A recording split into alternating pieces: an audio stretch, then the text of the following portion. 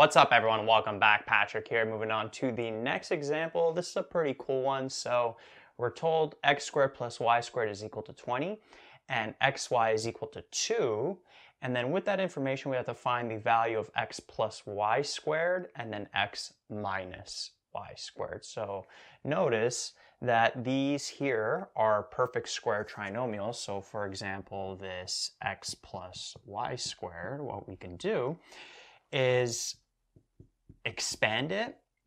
And the reason why is because notice that with what we're given right now, this x squared plus y squared equals 20 and then xy is equal to 2, we can't plug in any of those expressions here because here it's just x plus y, right? Versus over here it's x squared plus y squared. So it's a totally different expression here versus what's in the brackets. So we can't just plug in 20 in the bracket and then xy is equal to 2.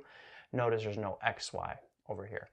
But notice that if we take this and expand it, what are we going to end up with? We'll end up with x squared plus 2xy plus y squared, right? We would have xy plus xy, and that would simplify to 2xy.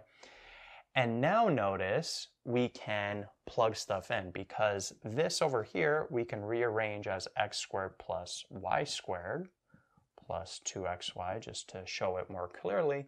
And notice that for this x squared plus y squared, we know that that's equal to 20. And then notice over here, this xy is equal to 2. And then we're multiplying by the 2 over here. And so we'd end up with 20 plus 4, which would give us 24.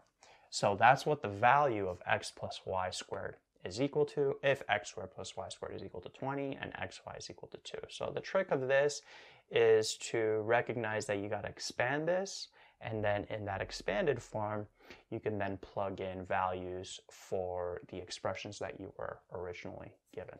Same thing with the x minus y squared. So we got to expand this. And what are we going to end up with after expanding? X squared minus 2xy plus y squared. And then again, we could rearrange this as x squared plus y squared minus 2xy. Here, for that, we know that that's equal to 20. And then we got 2 times xy, which is 2 times 2. So we'd have 20 minus 4, which would give us 16. And so we end up getting a value of 16 for the x minus y squared. So initially, maybe when you look at it, seems a little bit tough, just more so because it's unique.